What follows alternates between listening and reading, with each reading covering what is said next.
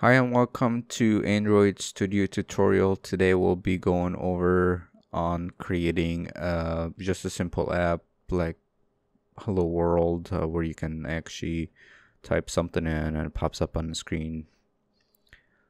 So to get started, we're going to start a new Android Studio project. Now for application name, we'll name it Hello World. And for company domain, it can be anything you want. For right now, it's set to JP Studios, but in here it doesn't matter what it is, just pick something. And then just click next. And the minimum SDK will be API 15 for ice cream sandwich. We can change that later if needed. And then just click next. And then here we'll just go and select empty activity. And activity name is main activity, that's okay. And then just click finish. Alright, so once your application has loaded in, let's go to the layout real fast. This is the activity underscore main.xml. This will be the first screen that pops up once you launch the application. Let's try to refresh this. There we go. So first thing, what you need to do is run the application just to make sure it works. If you don't have a virtual device, you can click right here, create new virtual device, and then select which version. I just went with the Nexus 5. That works perfect. So launch your virtual emulator, and then let's make sure the application launches first.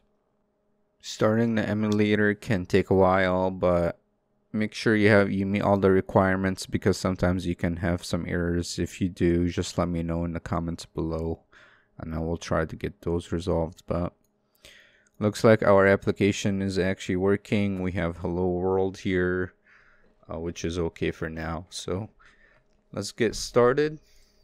So what we're gonna be working on is, let's see, we can create like a button. When a user pushes it, it will take user input and then possibly change the text view. Maybe that's a cool thing to do. We can also show it as a toast message, which is like a like a background with some text that appears at the bottom of the screen. But I think updating the text view will be a better option. So let's get started with that. So we'll just create a button. So let's create a button here, and then for layout width, I would say wrap content, and height we'll say wrap content. And then let's set some text so when we know what the button is for. So let's say text send hello, or let's say update message. If your layout looks weird like this, you're like the button is right in front of the text view. We're under relative view, so let's change it to linear layout instead. So that will fix it, but it's still they're next to each other. We don't want that. So what we'll do is actually go ahead and create a new layout, new linear, and then we'll say that will be the main the main layout where all the buttons and UI will go. That way we can control the layout by the orientation. So if you want to type in orientation and set it to vertical, that will fix the alignment here. And then we can also say like gravity center. Okay, well that is not okay.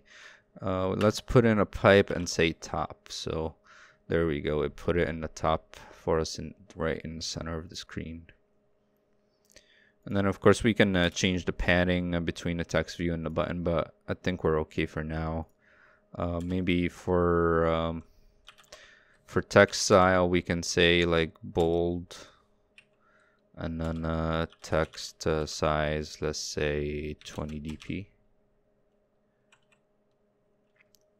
Okay, that looks good. And then another thing we need for this text view is give it an ID. That way we can update it later on. So we'll just say Android ID, and then at plus ID, and then let's say TV for text view, hello message, or let's just say message, TV message. So text view message, that way when we come later on we'll know what it is for. And then for the button, let's give that an ID as well, and let's say BT update. Now we can also change like the style, but we're not gonna worry about that for now. We can cover that on in another video. Just let me know in the comments below if you need to know how to do that. Basically, we can change the color of the button to match our theme of the application, but that's not really the focus of this video. So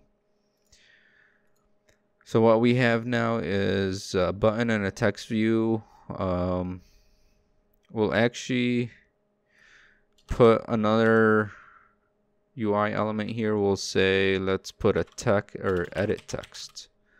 And then for width will be match parent, that way it's across the screen. And then for height, we don't want it to match parent or wrap content. We want it to be a single line, so let's see, I would say 75 dp maybe. No, that's too big. 50 dp, not too bad. Let's do 40. We'll see how it looks once we launch the application. And then we can also say like max lines here. Here we go. Is equal to 1. And then another thing is we can do hint. That way we know we can tell the user what the field is for. So we can say message of the day. And then of course we'll also need an ID for this one, so we can update it programmably. So we'll say Android ID is equal to ET for edit text message. So we are actually set to get started. We can go ahead and run the application real fast, make sure the UI looks okay once we launch it. Yep, looks good. And when we type, we can press the enter button and it creates new lines, but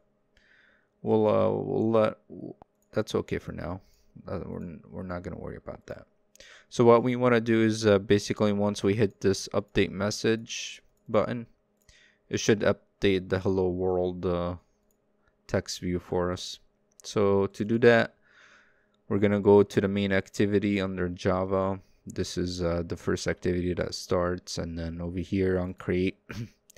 So this is once the activity has been created, it will go ahead and set the content or the view content to activity main, which is our XML file right here. So that's how it knows that this screen goes with this activity. But what we need to do right now is actually declare some variables for our items that we created. You can declare them up here before the onCreate.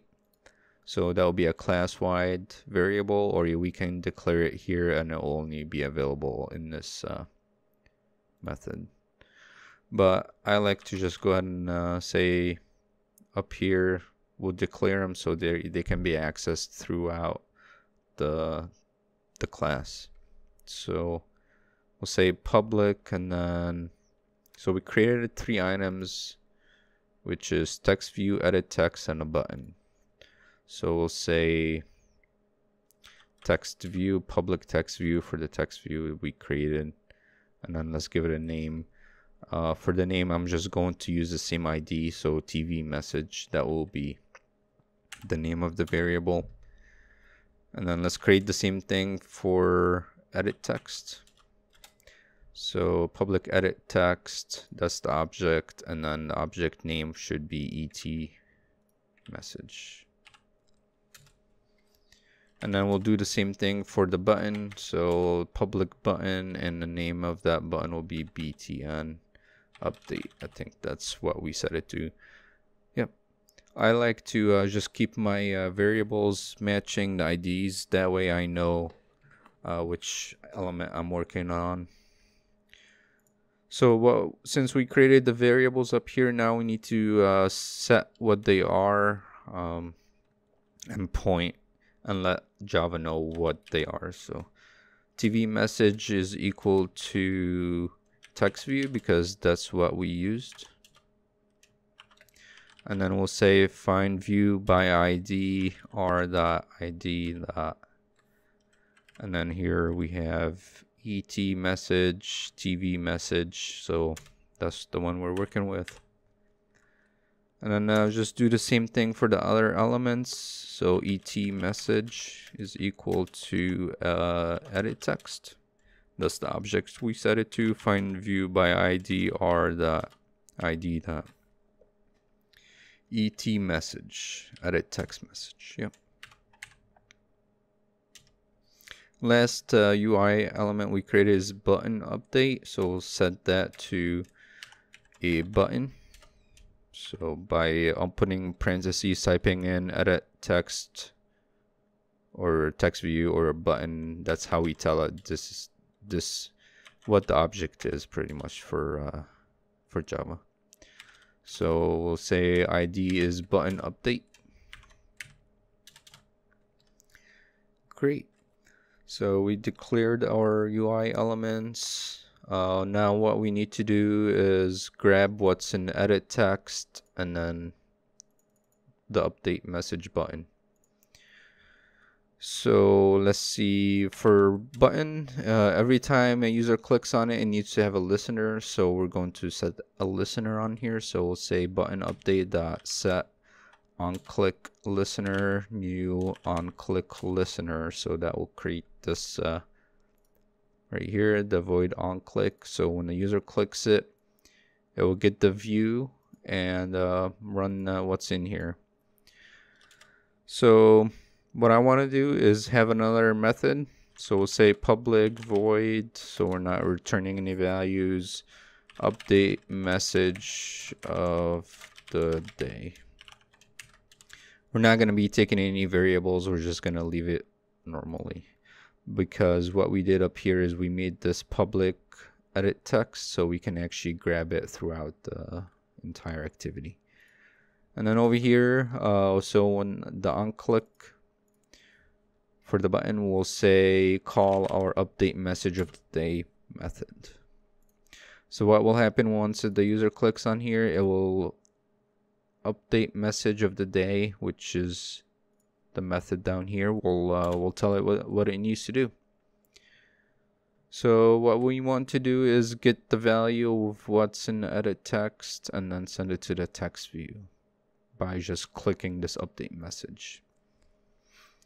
So we'll say first thing, we want to make sure the edit text is not empty. So if, let's see, if edit text message dot get text dot to, or actually just to length, is greater than 0. So what that means is if what's in here in this edit text is not empty. So let's say it's not letting me do it, but like right here, this has a value length of 0. So that means it's empty. But if we enter, like, let's say 1, that length increases by 1. And then let's say put a 5, that means the length is 2. So back to our code here, we'll say once if it's higher than 0, then we'll do something else. Don't do anything. We can actually output to the screen like toast saying the message is empty. But we'll worry about that later. So if our length is greater than 0, what we will go do is we want to update our text view. So TV message, that's our text view. And then we're going to set text. So text will be whatever is in here. So if I put this like that, that will be the text it will be set to. But that's not what we want to do. We want to get what the user typed in the edit text field. So we can actually create a variable, like a string variable, take the text, alter it somehow, and set it to the text view, but we're not doing that right now. We're just simply taking what the user inputs and outputting it back on the screen. So we're going to set the text view message to set text to the edit message dot. Now if you put just edit et message, it won't work, it will error out. You actually need to get the text and get it as a string. So, and that is pretty much it. So let's go ahead and run our application and see if it worked. So hello world, message of the day, it's empty. We're gonna click update message. It didn't do anything. And then we can type like hello. And then there we go, the text view updated to hello. And then 1, 2, 3, 1, 2, 3. You can also do different options from here. You can output it as a toast or a message like to the user, or even an alert if you want. But that pretty much covers episode 1. If you want to learn something, just let me know in the comments. That way I know what you're looking for, or if you have any questions, let me know. And also, if you have liked this video, please like and subscribe for more upcoming videos. We'll try to go over some other Android development, just pretty much the basics, nothing too fancy. But yeah, feel free to contact me anytime, and have a good day.